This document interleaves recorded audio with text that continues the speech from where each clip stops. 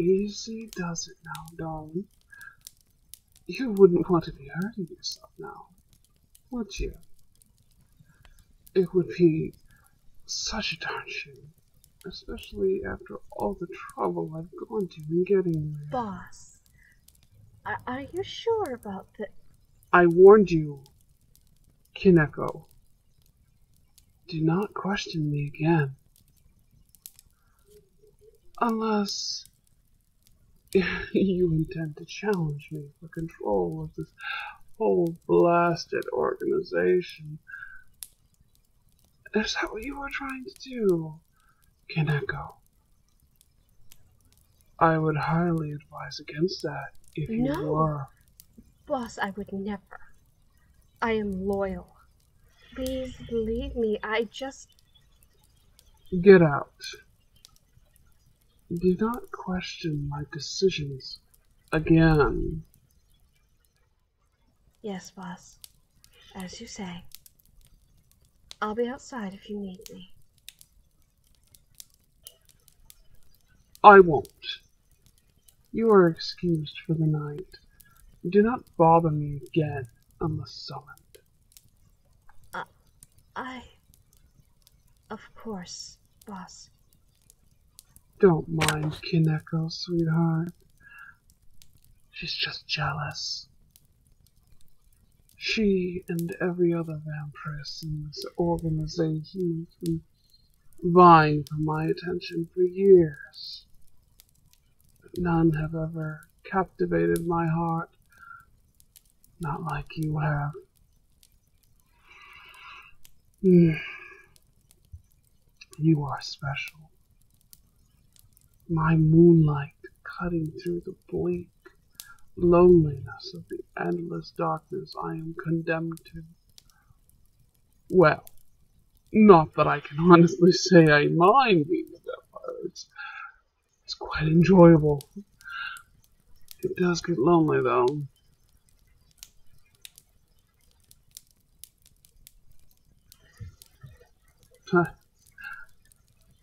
So many questions. I'm impressed that your mind can operate so clearly after being under such heavy mesmerizing. But then again, I already knew that you are special. You are unique. It's part of why I love you so. Now then, your questions. I would be a poor host indeed. And an even worse lover,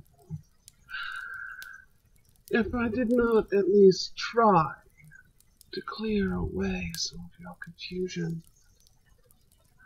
Let's start with where you are and who I am. Maybe my name would be the best place to begin.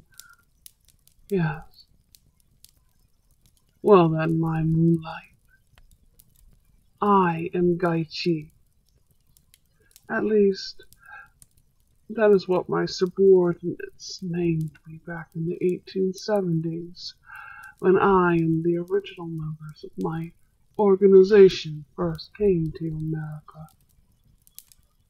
The name means justice. They call me this because justice is what I gave them. I will be happy to tell you that story at a later time. For now, let's get to more of your questions. You want to know where you are. You presently reside in my private estate on the outermost edges of the city.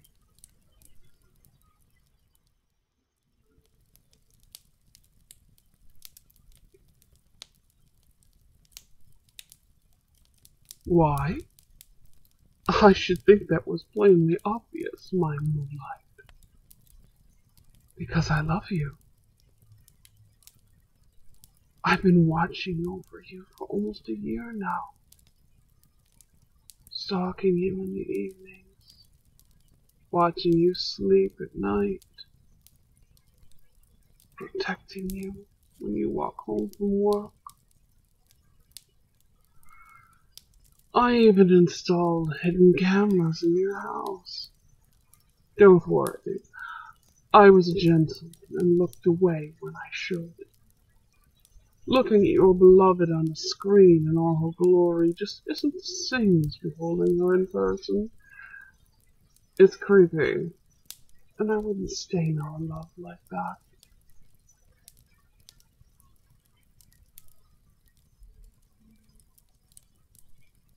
My, you sure can talk, can't you? I love it. I can't stand weak, whimpery doormats that start to crumble and weep. Backbone is far sexier. I really do have exquisite taste in women. Well, woman, you will be my one and only for all eternity.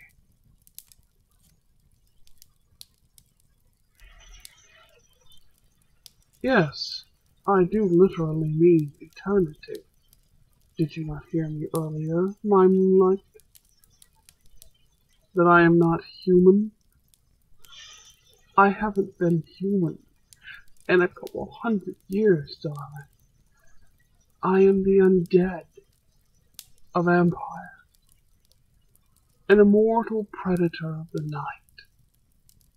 And you, my moonlight, my bride, you will join me in eternity.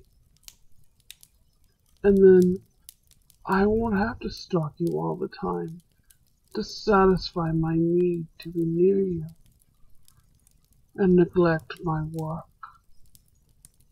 My subordinates are getting somewhat frustrated with me.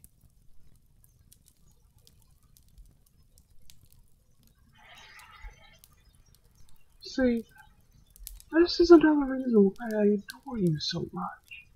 Most women would be flipping out, screaming and hollering, becoming downright hysterical.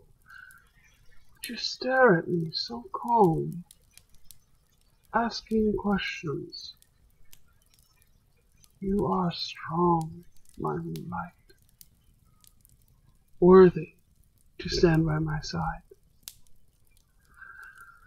Oh, how I love you more and more seconds to find. To start, yes, I literally mean to marry you. You will become my wife, and I promise you, you will come to love me as deeply as I love you. I can guarantee that. Alright, next, my work. This might take some explaining, you see. You humans have your various Mafia crime syndicates. Well, so does the supernatural community, darling. I lead the vampire crime syndicate of New York. I have for 400 years. Well, 150 here in the United States. The rest of my activity was in Japan. We quickly took control of the criminal underground on the vampire end of things. To be honest, we might be looking at taking some werewolf territory as well. Mangy mutts contaminating my streets with their fleas and slobber. So disgusting. Ugh, I'd be doing New York a favor if I wiped them all out. They eat hearts, you know. Preferably human. At least vampires just take enough blood to survive. We rarely actually kill our victims. But I am getting off track, aren't I? I apologize for that, my moonlight. You must have more questions.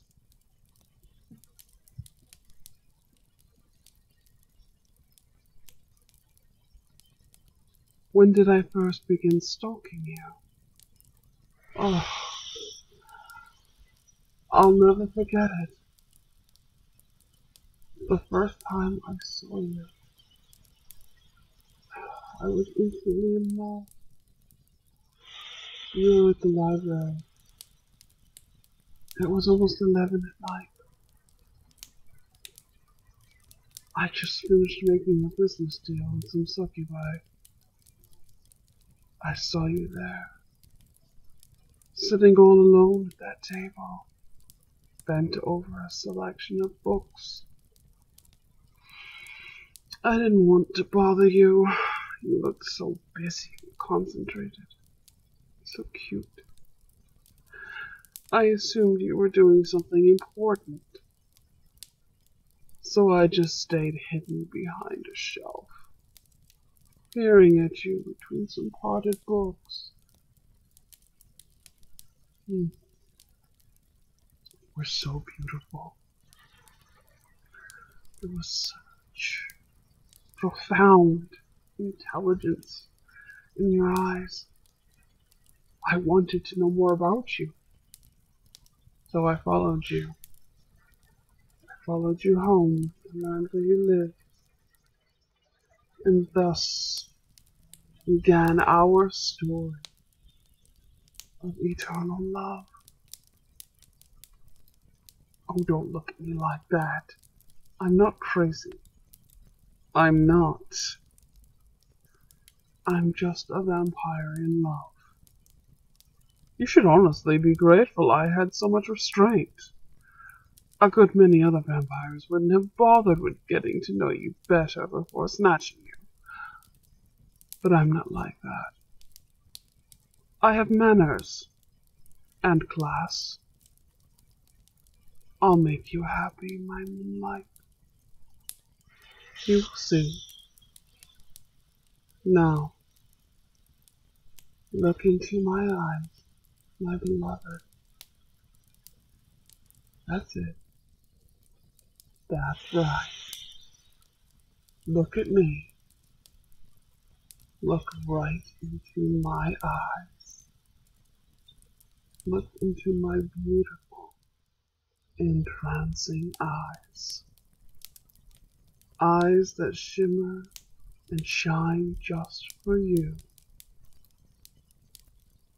Good girl. Now tilt your head and show me that pretty neck. Very good. I love you. My moonlight.